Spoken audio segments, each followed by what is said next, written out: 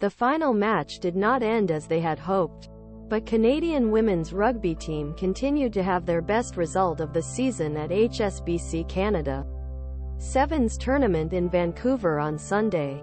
The women cleared a 10-point deficit level the match, but later backed out in a late attempt to lose 22-17 Fiji.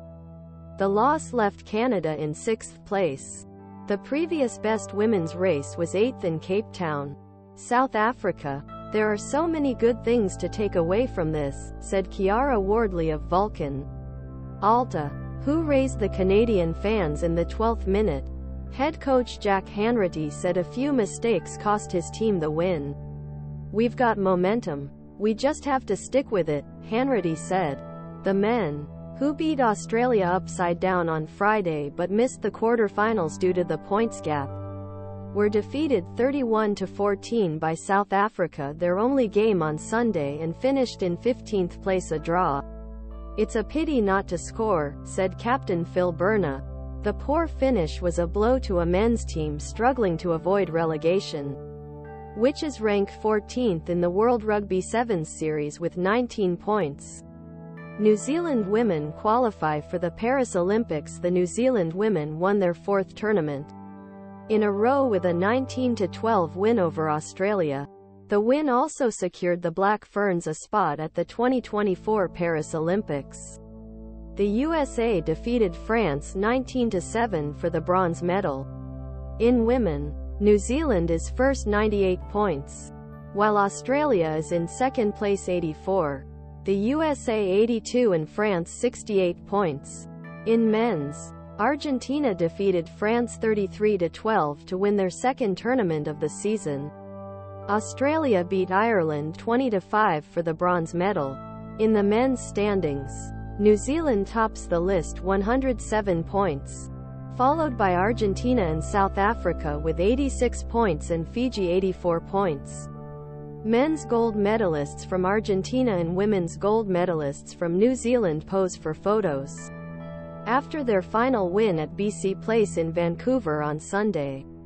At end of season, top 4 men's and women's teams will automatically qualify for Paris Olympics. Lindsay, Aunt's co-captain Olivia Apps made a try against Fiji and made a comeback.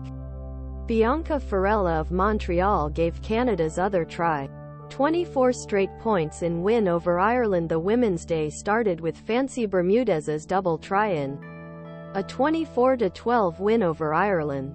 The women were trailing 7-0 but countered with 24 straight points. The game changed when prop Olivia De Couvreur from Ottawa took a hard hit early in the first half. "It was a massive piece of memorial," Bermudez said. "It really got our energy back." Apps gave it a try and kicked 2 conversions. Wardley also did an experiment. The result pushed Canadian women up 2 places in the overall rankings to 8th place with 26 points. The season has been a learning experience for a team of 14 players making their international debut. "We said we were too young and inexperienced," Hanratty said. "We don't want to rely on this line. We want to be recognized for our results. We've learned a lot this week. Now it's about having consistency." Organizers say the 3-day event attracted 66,736 fans. The crowd at BC Place was adorned with elaborate and colorful costumes. There were feathered overalls and shiny wigs. Several pink pigs with floppy ears were sitting next to a swarm of bees.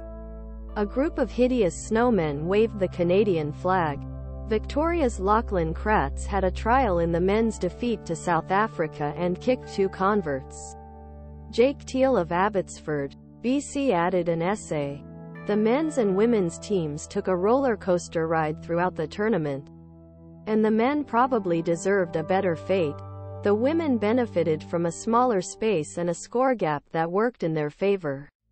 This year's tournament has been expanded to include a full roster of 12 women's teams competing simultaneously with 16 men's teams. Canadian women lost their opening games 28-7 to Ireland and 17-12 to the United States, then beat Brazil 31-7 by rebound. They finished Pool C with a 1-2 record but moved on because of the points difference. The top 2 teams from 3 women's pools, along with the top 2 third-placed teams, advanced to quarterfinals. The women then made a decisive effort in a 10-5 loss to New Zealand. The men looked dreadful with a 35-5 loss to Ireland in their opening match and then played one of the tournament's best matches to beat Australia 29-12. They beat Chile 35-7 on Saturday morning. Despite a 2-1 record, they failed to qualify for the medal round. The top 2 teams of the 4 men's pool continued on their way. The men's points difference made them third. They lost 19-14 to Spain in the 9th-placed quarterfinals. Men's interim coach Sean White saw positive things in his team's performance. "I don't think we're happy, but we can certainly be proud," he said. "I think we showed what we can do. It's just about repeated performance." Berna said the team is like a puzzle that has not yet been put together. "We believe we have all the pieces," said the Vancouver native. "We just need to put it together on a consistent basis." At risk of relegation, the World Series is reducing number of men's core teams from 16 to 12 for 2024 season, equalizing number of women's teams and aligning it with Olympic competition structure. The men need collect enough points to move up 11th place or higher in the remaining 3 tournaments and avoid playing in the relegation playoffs. "We're not hiding the fact that there was a relegation," White said. "We're trying to give our best performance for every game and see where we're going."